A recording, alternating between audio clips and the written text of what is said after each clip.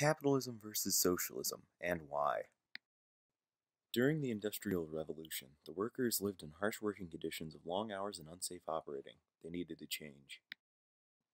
The capitalist ideas involved unhappy workers joining unions, and the unions would bargain with the companies to earn better pay and fair rules. Unfortunately, the companies wouldn't agree, and sometimes riots would break out. Then nothing gets done.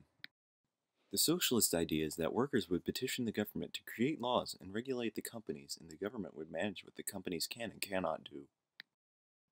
This does not work, however. The fact that the government controlling the companies does not help the workers, and under socialist rule, the rights of the worker are lost to the government. An example of this is how in America, many permits and certifications are required to sell simple things like food and services. I'd like an ice cream about this high. Okay, coming right up.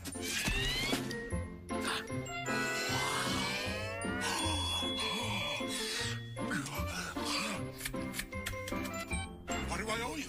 Nothing. It's for free. Free!